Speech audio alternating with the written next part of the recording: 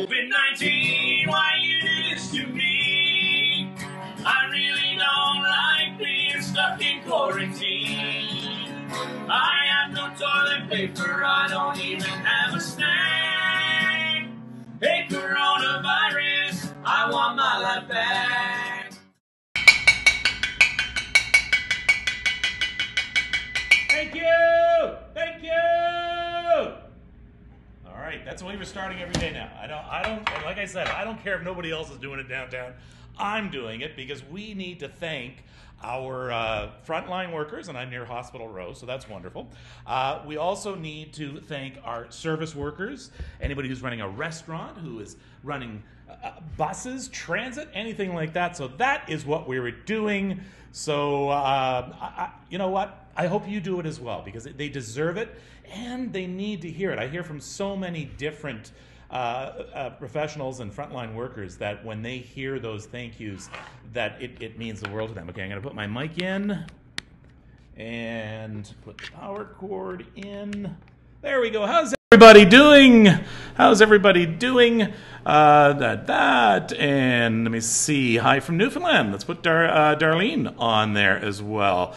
Arlene, nice to see you. And our good friend Mike Robin, who was on the first panel. He'll be back. He'll be back. We will we'll be having a panel today, in fact. Let me bring my microphone back closer now. There we go. Now we're getting set up. I think we need that light on, Parker. Yeah. Parker's here as well. Parker, I forgot to ask you to whistle out the window. Can you go whistle out the window? And do it out the window, please. It is really loud. Like it is piercing. But, hey, love that. Let's see. Sally, gonna add you. Hello, Brian. Nice to see you. Laura, Carmen. I'm gonna put Carmen on because Carmen's saying hello to Parker as well. Here we go. You know, to my estimation, depending on what your situation is, we are about a month into seclusion, about a month into isolation, give or take a couple of days. It depends on when you went into isolation. There was the official order. There was also schools closed the week before. So we're about that month period for everyone, and it is tough. So I want to get your take today on how you're feeling, and we're going to bring the Isolators panel on in just a few minutes, but let's have a little chat about a few other things that are happening right now. I want to show you some. This was sent in by someone. This is what they did for their custodian in their building, and I love this. Al, go over there. Keith. On behalf of everybody in 920 years. He doesn't know what hit him. Al, everyone is here to say thank you.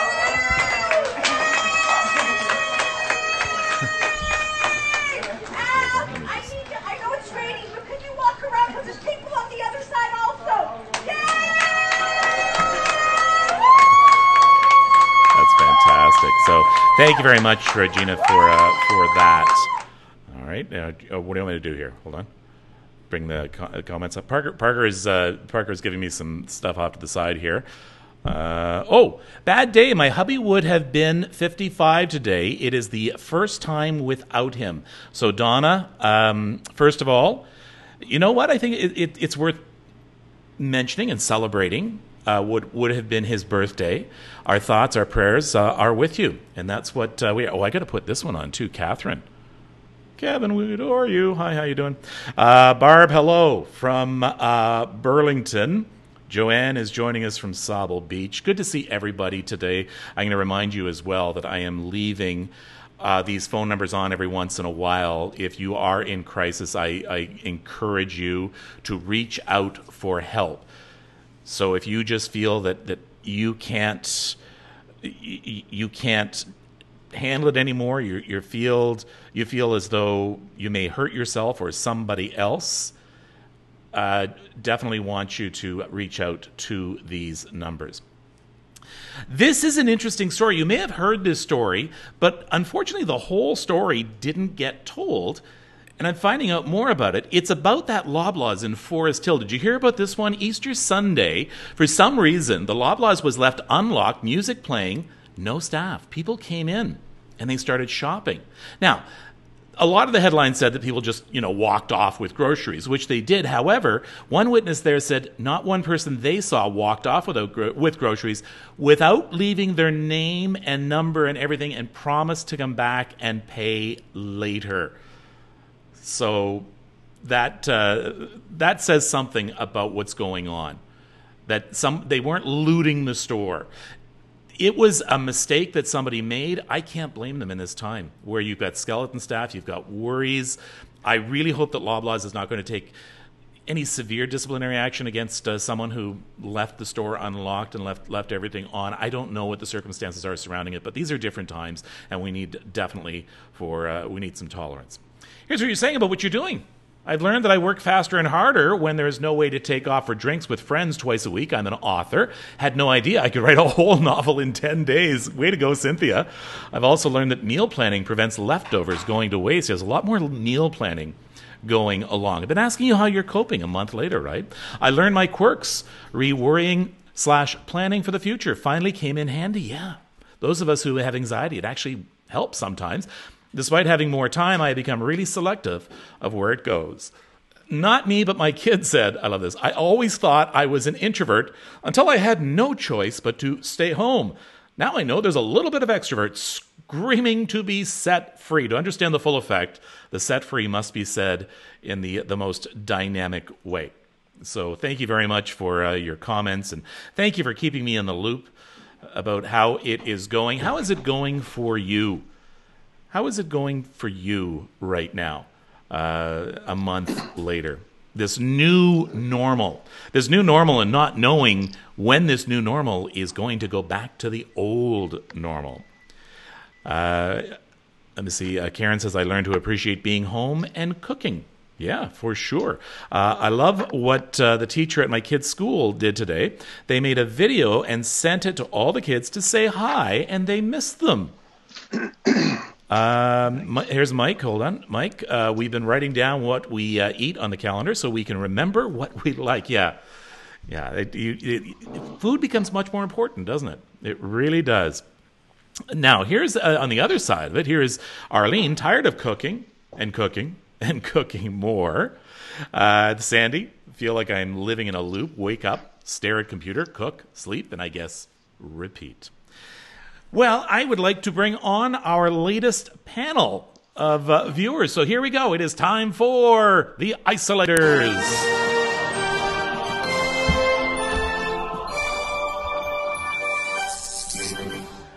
On this edition of the Isolators, I want to welcome three guests from around Central and Southern Ontario. Let's start up in the top left corner. That's Rick Maisonneuve in Toronto. You're an IT analyst, Rick? Yeah, that's correct. I work for RBC. I'm on the telecom side of the fence, so everything voice calls.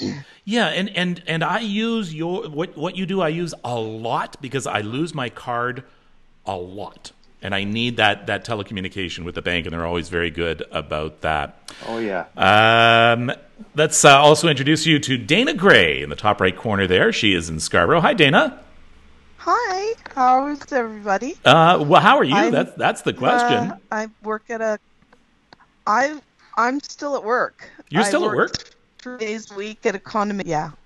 That's right. You were telling me. So you work as a property manager, so to say, keep buildings running. I'm an assistant, but I'm there alone, and yeah, I do try and help everybody out. Yeah. So we had run this video about this one unit or one apartment building here in Toronto, where they told the custodian to come out.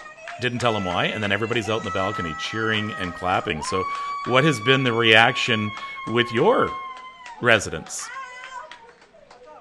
A lot more subdued. Most of the time I just see them walking their dogs past my office. They are feeling the pinch of being at home and being locked up. It's hard because you can't come down and gossip and talk in the hallways because you're not supposed to be out. Yeah. It's tough on everybody. It certainly is. And last but certainly not least, let us bring Rick Gorell in to this. He is I'm just going to move some comments here, Rick, because it was right over you. You're in Orillia, where you say it is snowing right now. Yes, that's a sad truth, Kevin. Rick, what do you do for a living? Well, Kevin, I'm a semi-retired. I drive a school bus right now. Yeah. And That's awesome. why do you say Dana? Why do you say that's awesome? I did that quite a few years ago. I drove a school bus for about 6 months. It was a blast. It was a blast. Oh, I don't know. Oh, yes. Do you enjoy it, Rick? Yeah, I really miss my students. I do a high school run and an elementary run, and everybody is really wonderful. Hold on for 1 second. I got to unlock that scene. Hold on. I put Dana in on your camera. This is your camera. Dana, stay out of his camera, please. Yeah, Dana. How are you guys coping now that we're into that month? Let's start with Rick Mazonev. Rick M, we'll call you. How has life changed for you in this new normal? Well, I mean, what can I say? The obvious things have changed, right? Going simply for groceries and whatnot. It's become rather difficult, and panic buying is a thing. Personally, some of the changes. I mean, living in Toronto, it's really part of the rat race.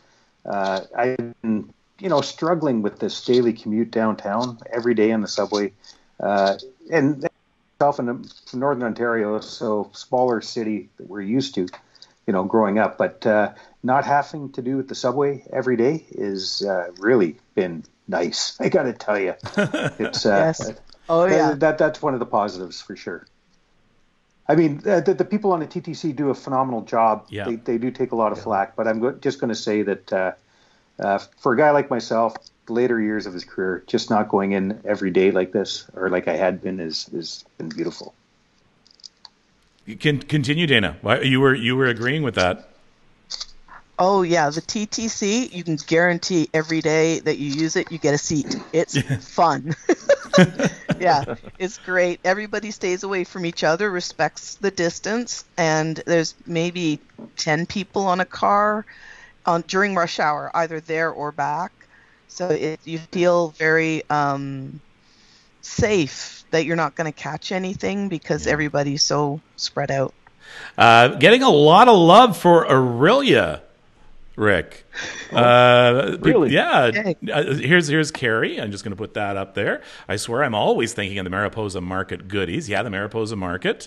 My retirement job involves being a bus driver. I've always liked the drivers that my kids had. That's from Mike. And one more from Anne. Orillia is awesome. Love living here. So Anne is up in Orillia as well. Do you know Anne? Sorry. Yeah, as a matter of fact, I do, Kevin. So what do you see any difference in being... So we have rural communities, we have small communities, we have medium to mid-sized communities, which I'm going to put Orillia into the category of. Then we have the really large communities. What's it like in Orillia for you, do you think, compared to others?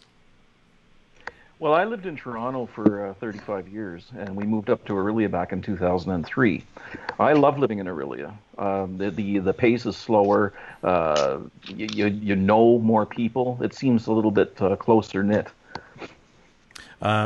Kelly, the blanket looks awesome. What is this person talking about? There's conversations going on during the show behind the scenes that you guys don't even realize right now. So. Are you okay, Dana? No, Dana, you wanted to explain this too. And anybody these days who coughs or has a temperature is immediately COVID, Corona, right? I've had people run away from me on the TTC, like they couldn't get away faster. I have asthma, and I only got diagnosed last year, so still getting used to it. Using puffer. Doing things differently. I find talking a lot will aggravate it. I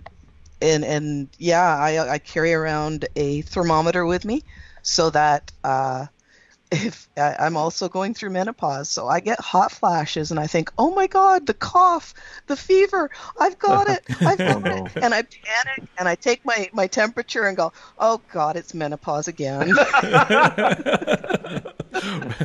What? So, Which Rick was that was laughing heartily there? It was me. I'm sorry, Dana. That just that struck me as being kind of funny. it is fun. Well, It's a I'm funny glad you can reality. say so because I would get in trouble, I think, if I said that.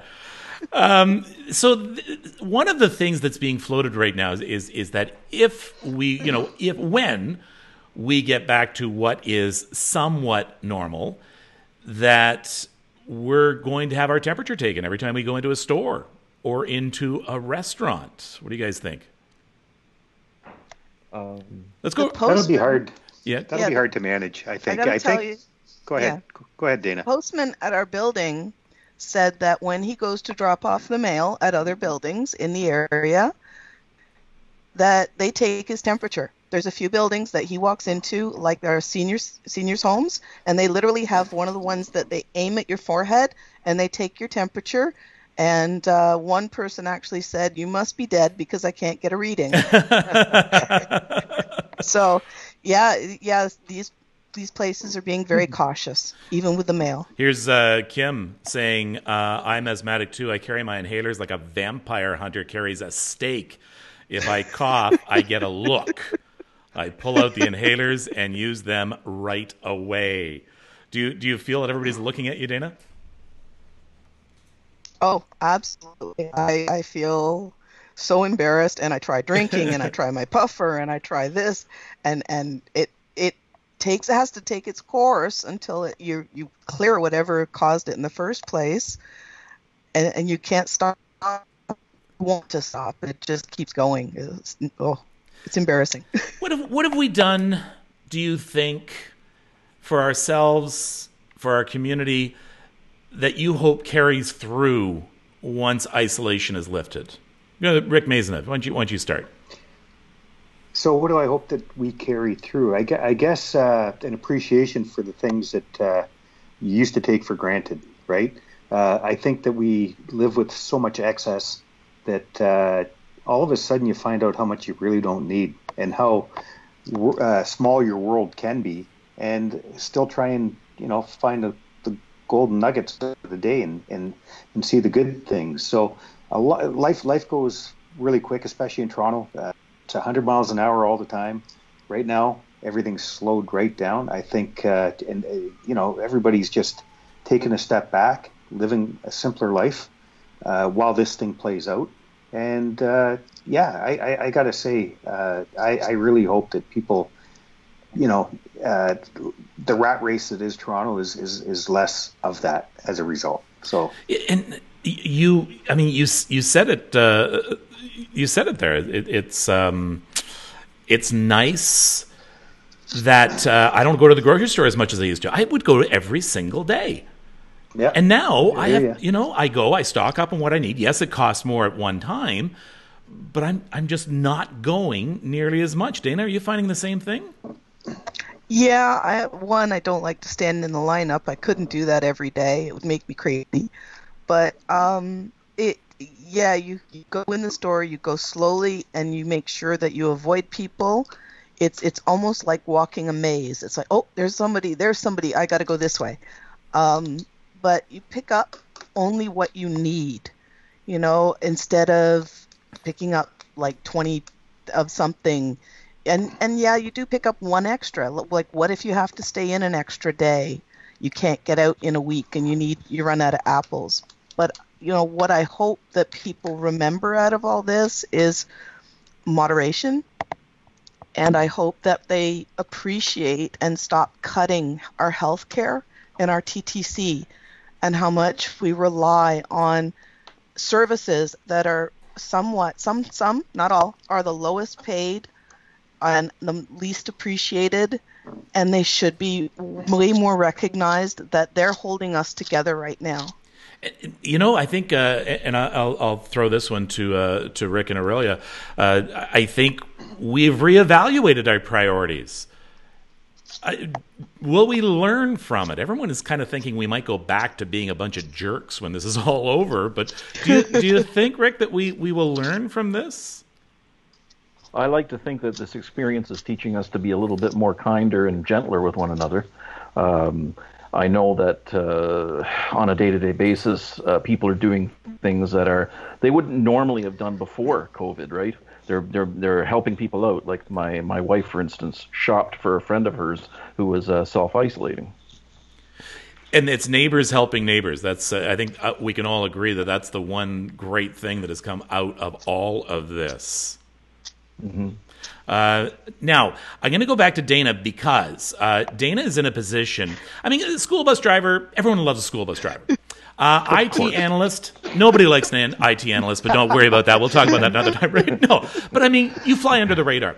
Someone who works for a property management is in the direct line of fire for so many people. It's rare that someone comes and says, Dana, I guess, hey, boy, did the furnace work well today? Or the hot water was just the right temperature. What has there been a change in that attitude for people complaining, Dana, at all?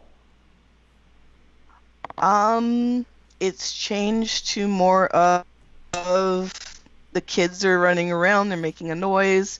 The complaints are just changing to so-and-so's making noise, so-and-so's doing this. It's almost, in some ways, a bit of a tattle on somebody. Yeah. And other ways, it's less focus on the material things and more focus on they want their space. They're stuck at home, they're frustrated, and they just want that space to be exactly the way they want it because they're stuck there. I'm going to bring this comment back up. It's from Jennifer. I know, and I think Jennifer's commented before about being from Fort McMurray. I know after the fires in Fort McMurray, it changed our town. Jennifer, can you comment again, please, how it changed the town? Was it good, and did the good last afterwards? That's a fine example. That was an entire community uprooted, in many cases isolated and torn apart, and normal life just did not exist. So when you say it changed your town, was it for the better? And I'm hoping that it was. So I'm going to watch for Jennifer's comments down here on the bottom. I want to talk about being a school bus driver because I know a lot of teachers miss their kids, and I bet you miss your kids too, Rick. Yeah, very much. They all have unique personalities. I think there's something to laugh about every day when I'm driving the kids around. So I'm looking forward to going back. But to be honest, Kevin, I am reconsidering whether I want to go back. Why? Well, just because of the COVID situation, and we don't know how long it's going to last. They may start school up again in September, for all we know. But back in 1918, it went for a whole year. That pandemic. And we heard today from the Premier that the school will not start. There was a hope it would start again on May the 4th. They said that a few weeks ago in hope, but they made it official today that will not. So it looks as though at least this year is gone. And I sure hope that's not the case. We're already hearing about some small businesses closing down.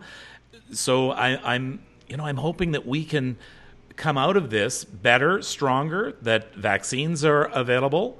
Here's Diana says, by the way, you have the perfect personality for a bus driver. I think that's a compliment, Rick. I believe. I know Diana when she calls. And look at this. Here's Matthew saying, good job, Rick. He's appreciating what you do. Thanks, Matthew.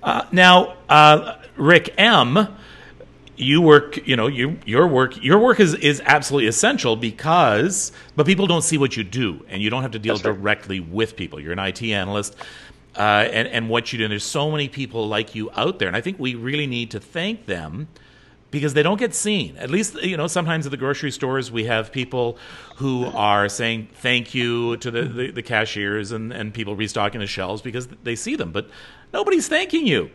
Can we please say, everybody? Can we please say thank you, Rick? Thank you. Oh, yeah. Thank you, Rick. Behind the scenes guy. Yeah. Does all good. Does that get tough sometimes, though?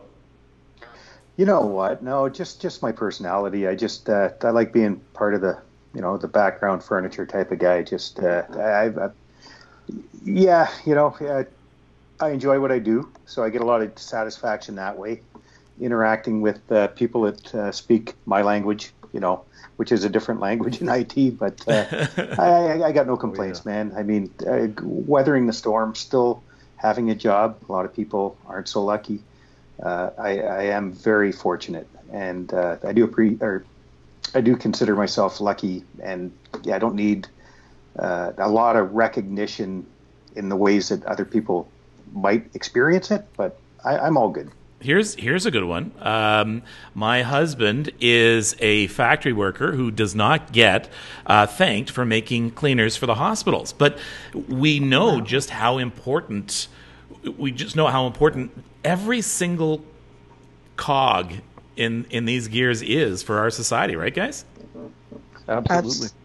Absolutely. And that includes now you're doing school bus, but that includes all of the transit operators, and we're not just talking about TTC. We're talking about Mississauga. We're talking about Aurelia Transit. We're talking about North Bay Transit, et cetera, et cetera. There's still people who are keeping our societies running, Rick. Absolutely. You can't underestimate the importance of transit, of moving people from place to place. What was it like the final days before the schools closed completely for you, Rick? Well, actually, didn't we close just before March break happened? It was about 2 days before March break was to happen. I think it was like the Wednesday, wasn't it? Mm-hmm. Yeah. So really, the COVID thing was kind of under the radar at that point to some degree. So it wasn't until after the March break that the impact of it really hit me, and then I realized that I'm not going to be working for a long time. Okay, so I notice here somebody, and I must have missed the comment about Ellen. Can someone bring me up to where is it? Just asking if someone hasn't. Parker's just telling me here. It's way up. Oh, there we go. Okay, here we go. I just wanted to bring this up because I want to address it. I'm a senior. I live alone. Not a single neighbor has checked in on me to see if I need something. So, Ellen, where are you? Where are you? There are Aurelia. In Aurelia. So who knows of something in Aurelia that is like the Good Neighbor program? We need somebody to check in on Ellen. So I'm leaving that to the folks on the comments. What's that? Yeah, okay. So so everyone is concerned about her, and we want to make sure that she is checked in on. What have you has your life changed in what duties you have to perform now, Dana, and things that maybe you would not have had to have taken care of before? I am in a locked office during the day. I get people that wander past and tap on the door and wave, which is great. I have a window. I have to look after making sure the guards have their own personal protection equipment. I ordered some stuff to make masks from a fabric store, and I'm hoping the delivery soon, and then I will sew them up and bring them into the guards.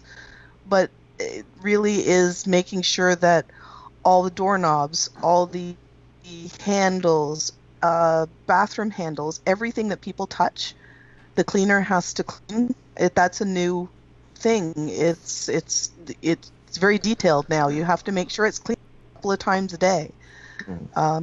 Things like that. You have to make sure that you handle packages and paperwork differently. You can't handle it the same way because I'm always interacting with people either by paper, packages, phone, email, and then working with the security guards as well. It's still a bit of a worry, you know, with the gloves and the keeping the sanitizer going and making sure that you're on top of everything so that you're safe. Okay. Patricia just gave me a weather update. Here's our Les Nespin weather update. Patricia, where are you? Currently snowing like crazy here. Is that Aurelia? Do you think is it snowing like crazy in Aurelia, Rick? Well, it's snowing. Whether it's snowing like crazy or not is open to debate. It's snowing. That's enough for me. In all this time, has there? I'm going to go back to Rick M. Has there been a huge increase in the use? I guess there. It's a silly question. There has been a huge increase in the use of any telecommunications equipment and online systems. Nobody can go into a bank. You've got bank workers who can't even go into a bank right now. Are we doing okay with our infrastructure? Yeah, with the infrastructure, it's good. I mean, dealing with Bell Canada in the early days of what was going on, everybody wanted to increase their infrastructure, the ability to take calls, to come in to the environment. So the word that I got off the record from my Bell rep was that they were experiencing what Mother's Day is like, their peak day of the year, but above that. They'd never seen anything like that in the first 2 weeks. Now, I know that the trends have dropped off. Things are getting a little more normal. But in the first 2 weeks, it was insane. A lot of people had to move out of their offices, move to a home-based office. Part of what I did was, worked with a group of people to help make that happen. And my part, obviously, just not as it's a whole team thing. So it was quite busy. It's again now that things are settling down on the work front, it's going a little more smoothly, a little more normal, and call volumes are dropped off. Infrastructure's handling it, so it's all good. Are we becoming, do you think, a little bit more used to this new normal? Do you think?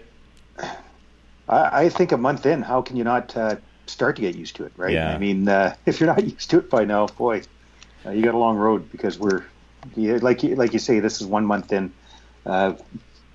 We see another month, and then what next after that? How long, right? So, yeah. And you got to change your thinking. And here's Tanny saying, "Thank goodness for technology during these uncertain times." Lori says our IT person had a headache trying to set everybody up at home, and that's true, right? Do you?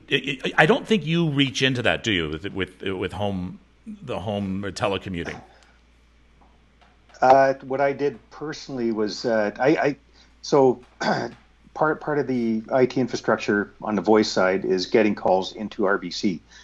So we do have key hub areas that has not changed, and the calls do come there. It's on the back end that they send them home. So I get them to the front door. We have another team of people that help get them to the home-based reps. So whole team of people to make that happen. So I have, one of the jobs as panelists, by the way, as members of the Isolators. Don't worry, Rick. Don't worry. Is I'm looking for that positivity. What gets you through the days? What words of encouragement could you give people out there? Let's go to Dana. You start. I try and tell people this isn't going to last.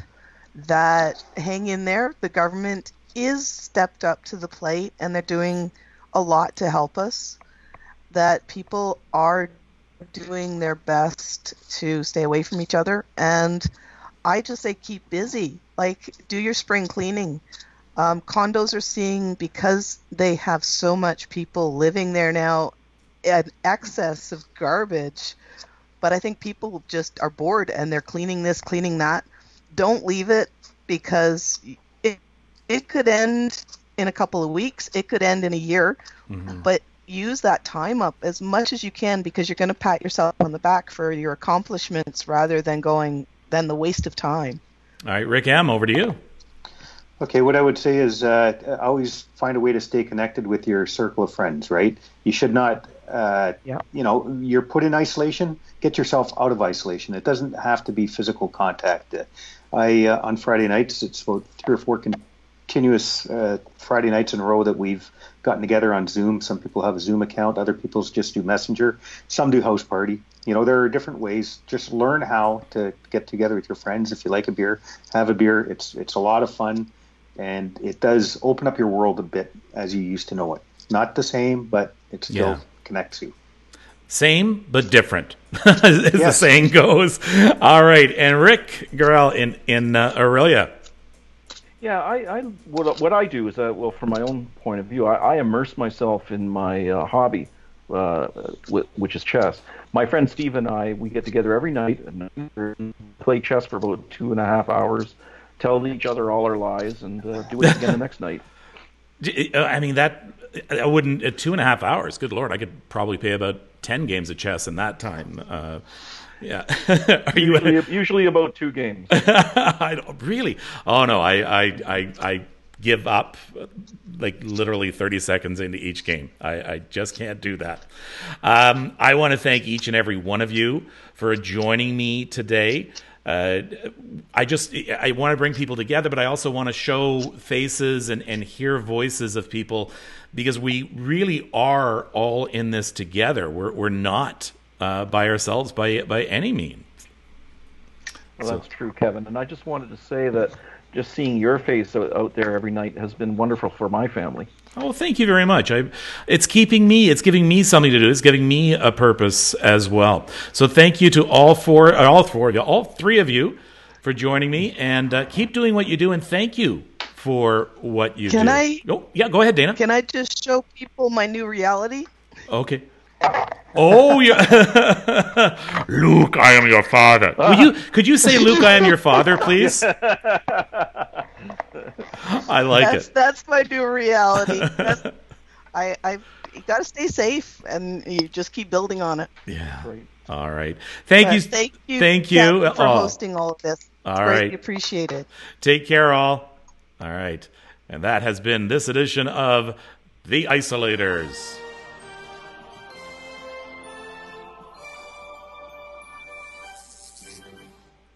All right, thank you very much. And if you want to be a member of the Isolators, all you have to do, firstaidforyourmentalhealth@gmail.com. Send me a note. No special requirements are needed, other than the fact that you just have to be able to somewhat turn your computer on. That's all. I'll help you from there. Some very interesting comments coming up there. Some very interesting thoughts, and some thoughts about what it's like a month after. We're still here, folks. We are still here, and all we can do is just take it one day at a time. Let's bring up some more comments right now. Well, I have to. Hold on. Wow, it's coming in fast and furious. The Isolators. Carmen says, thanking the Isolators. Lisa is saying, good night. Jennifer Lynn. Awesome. And thank you to the Isolators. I should get jackets made up, or at least some really tight spandex outfits for a superhero. Oh. Yes, Kev, you look relaxed. Yeah, I'm better. I had a bad day earlier this week. I bet you all have. But you know what?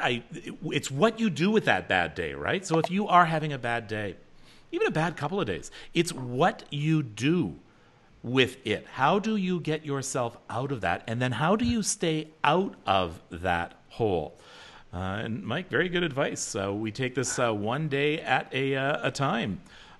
Which one? Well, I see. I have to turn off that audio there. Sorry about that. Okay. Yeah. Sorry about that. So let me know if you want to be an isolator. Send in an email. If you and by the way, if you're having trouble sleeping, we're going to have the sleep expert on. I talked to her today. She's going to be on next week. She's not available this week. We're going to have her on next week. So be ready next week. Yes, it's probably still going to be going next week. We're going to answer all your questions about, well, if you're having problems sleeping, what should you do? Should you get up if you've woken up in the middle of the night? So we have all those questions to answer as well. So this is what it's like to switch a show, read comments, and try and talk all at the same time. This is a good point, by the way. We need to clean up all the masks and gloves everywhere. If you're going to use a mask or a glove, don't just throw them on the ground. Don't just throw them on the floor somewhere. Please pick them up and get rid of them properly. Someone has to clean them up, and it is becoming a real mess out there. So thank you very much for that comment, and thank you for all of your comments. My son, well, here's Heather. We got to deal with this. My son had a terrible day with depression. And that's sometimes a tough thing, right? That's a tough thing about dealing with this, is if you're with someone who has depression. And how do you deal with that? How do you deal with it without you getting depressed? So the best thing to do is just you have to understand that that depression is not aimed at you. And if they yell and they get mad, it's not aimed at you. All they need is to let off some steam. Now, it shouldn't become abusive, right? Let me bring up those phone numbers again, because if things are getting abusive where you are, you need to reach out. You do not need to be abused in any way. Nobody has a right to do that. Nobody has a right to do that. So if you are in crisis, reach out. There are ways that they can come and get you, or at least get you out of a situation safely and to cover your tracks. I'm not sure which camera that is, Parker. I think is this one here? Or hold on. Should be up here.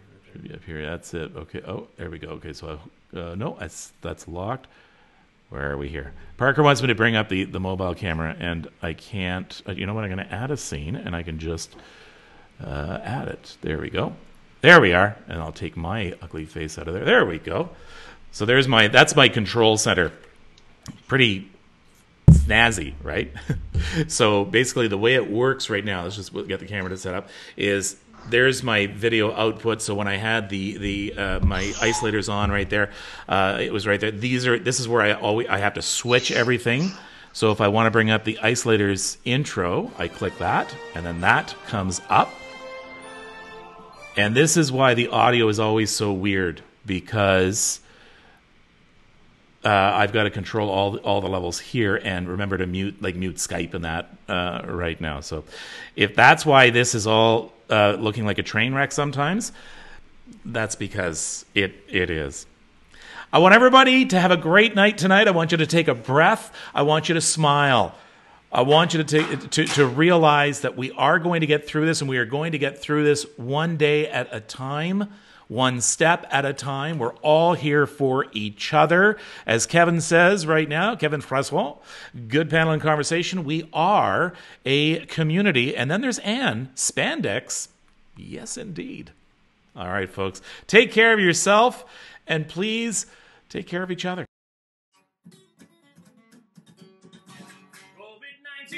Why you do this to me?